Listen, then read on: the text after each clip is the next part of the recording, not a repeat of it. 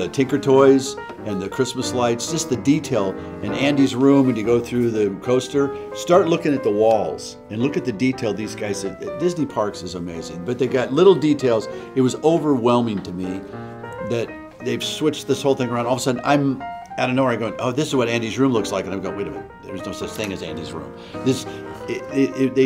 They put the illusion out there so well that you buy it and you are the scale of the toys.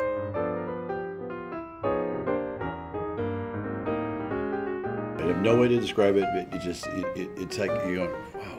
It keeps overwhelming me to see this park behind us at the best park in the world, one of the best rides and best part. I really believe this Toy Story Land is wonderful. It's just a wonderful by itself. And then I realized I'm part of this thing.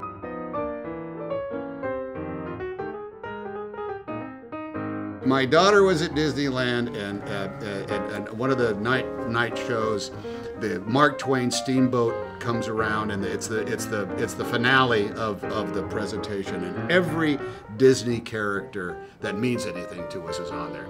Mickey and Goofy and Peter Pan and Mulan and all the Frozen princesses. Everybody in Cinderella, everybody is there, and Buzz and Woody are there too. And she burst into tears because she realized that this little piece of her life and her dad is always going to be in Disneyland.